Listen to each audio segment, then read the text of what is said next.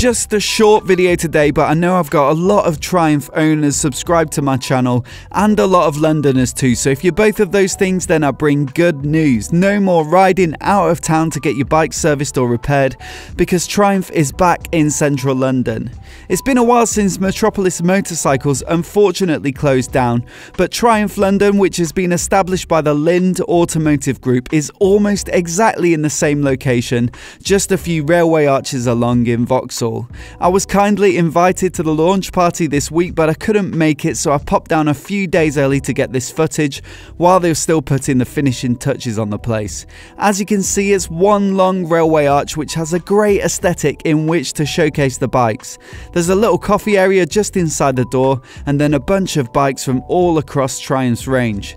They also already had some demo models outside, and there's even a huge touchscreen with which you can configure a new bike should your test ride go that well. To commemorate the opening of this shop, Triumph London got this custom speed twin done by one of Lind's other dealers, Jack Lilly, in Ashford.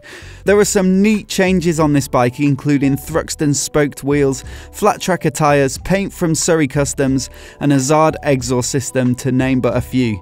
There'll be accessories and clothing, of course, as well as fitting rooms for trying stuff on.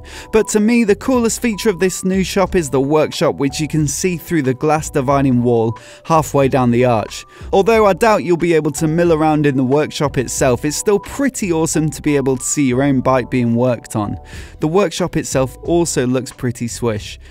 I hope this dealer does well. It's way more convenient to drop your bike somewhere in town and then get on the tube to continue your journey and then pick your bike up on your way back, rather than have to head outside of London and wait around for a few hours. It also seems like the perfect spot for an urban demo ride. That is, after all, where a lot of these bikes will get ridden, and there are a few places more busy and congested than Vauxhall. I hope you guys get a chance to get down there and have a look.